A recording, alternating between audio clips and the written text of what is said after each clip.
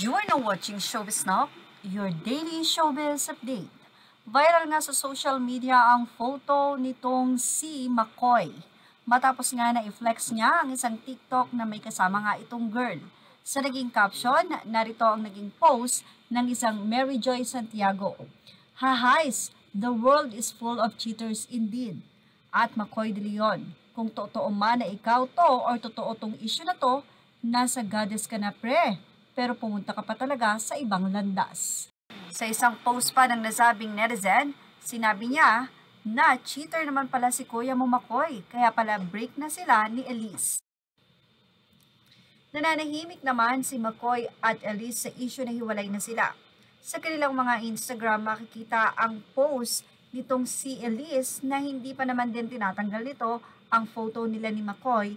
Ito po ay November at nanatili ang photo doon ng ama ng kanyang anak na si Macoy Deleon. Samantala, 3 days ago ay may post naman itong si Eliise na isang cryptic message. Naka-off ang comment section. Sa kanyang mensahe, sinabi niyang imagine yourself as a living house. God comes in to reveal that house. At first, perhaps, you can understand what He is doing. He is getting the drains right and stopping the leaks in the roof and so on. You knew that those jobs needed doing, so you are not surprised.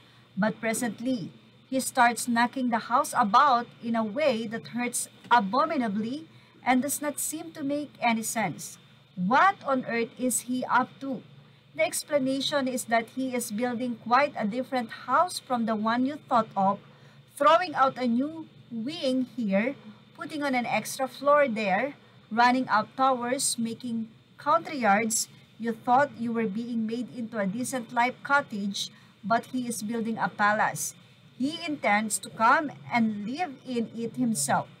Kanyang naging caption, say ni Eliise, for I know the plans I have for you, declares the Lord, plans to prosper you and not to harm you, plans to give you hope and a future. Sa isang naging post pa ng isang netizen na nagbalandra nga ng photo ni Macoy at nasabi nga pong si Mary, ay narito pa ang kanyang naging say. Eliise and Macoy was following Mary Joy Santiago. Now Eliise unfollowed her, disappointed in you Macoy or Maclis. Sa kabila ng nangyayaring ito, kung ito man po ay totoo o hindi, ay makikita nating nagiging malakas itong si Eliise para na rin sa kanyang anak. Samantala, ano kaya magiging say ng mga netizen, anonymous commentator dito mula sa Fashion Police?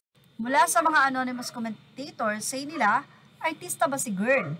Kaya pala daw nagbanding si Eliise at Sofia ngayon with their daughters, mga nahiwalay sa baby daddies nila.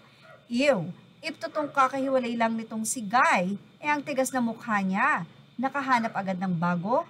Ang dugyot na tignan ni Macoy.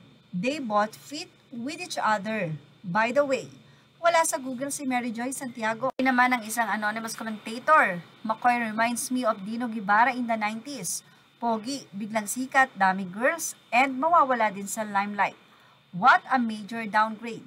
Hay nako, ang ilang lalaki talaga puro pasarap pero kapag nakabuntis na, iiwan agad si girl para iwan ang responsibilidad. Dito napapatunayang may mga di marunong makontento. Say naman ng isa from head to toe, walang binatbat kay Eliise itong si ate girl, bakit kaya itong si kuya kung kailan may anak tsaka pa na pariwara? Mukhang totoy pa kasi, kala ko pa man, mabait itong si Guy. Well, ano nga kaya ang katotohanan between Mary Joy and Macoy? Ito nga kaya ang bagong girl na pinalit ni Macoy kay Eliise? Sobrang matindi naman at napakabilis. At yan ang ating Showbiz Now update. Images are all credit to the rightful owners and thank you for watching Showbiz Now.